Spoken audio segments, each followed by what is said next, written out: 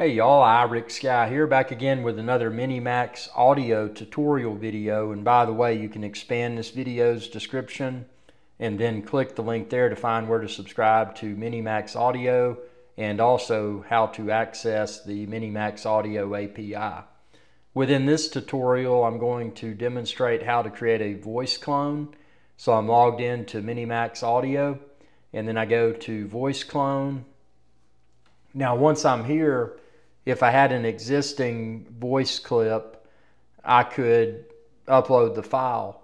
But since I don't, I'm going to record a clip, and it's got to be 10 to 60 seconds long, and it'll leverage that clip for the voice cloning. In this case, it'll be a voice clone of me. So let's go ahead and click record audio.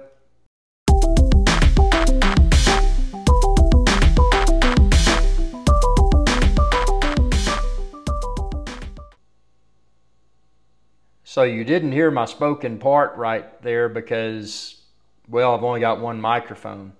But what it did when I recorded through the MINIMAX Audio website using my microphone, it created this, this recording. And what this will be used for is cloning my voice. So I've got the option to do remove background noise. In my case, I don't have background noise. Name the voice, I'll say IrixGuy. Language, of course, is English. And then it's got this disclaimer. I confirm, obviously, this is my voice, so I have authority to use my own voice. So I'll do convert. Now it says converting. So in worth mentioning, this clip that I used to create the voice clone had to be 10 to 60 seconds in duration. And I just spoke naturally and clearly, and that's what it used. I'm delighted to assist you with our voice services. Choose a voice that resonates with you, and let's begin our creative audio journey together. Okay, so I'm going to turn this volume up here so you can hear this.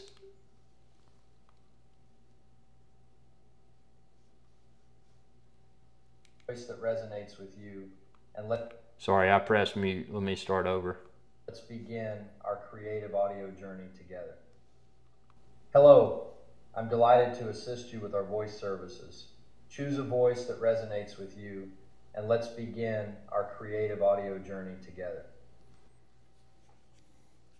So now what I'm going to do is do a text to speech, because I want y'all to tell me how believable this is.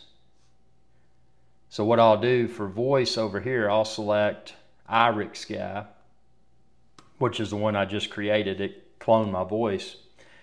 And then we'll say, Chef IrixGuy grills and smokes a ton of cuisine at the Appalachian Ocean. Now, obviously, right now I'm speaking, so this is not my voice clone, but what I'm creating here will be the voice clone, so y'all are going to have to tell me how it sounds. So Chef IrixGuy grills and smokes a ton of cuisine at the Appalachian Ocean. He lives with George Cooney, the raccoon. George Cooney is arguably the most famous raccoon in the world. George Cooney and crew eat like kings. Okay, so now let's generate this. So what I'm doing now is generating.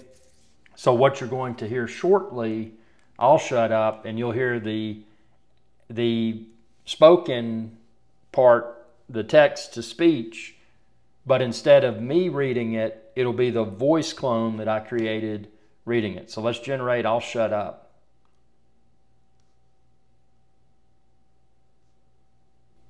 Chef IrixGuy grills and smokes a ton of cuisine at the Appalachian Ocean. He lives with George Cooney, the raccoon.